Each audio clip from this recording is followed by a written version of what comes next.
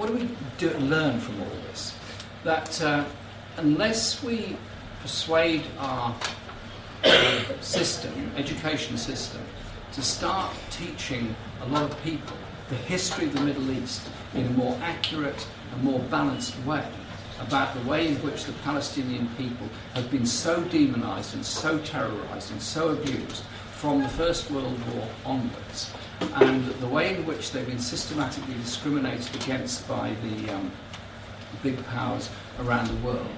we will then end up with the endless presentation that somehow or other the conflict between Israel and Palestine is a conflict of equal powers. It is not. Israel has nuclear weapons, the world's fourth biggest arms exporter, unlimited military budget provided by the United States, and the Palestinian people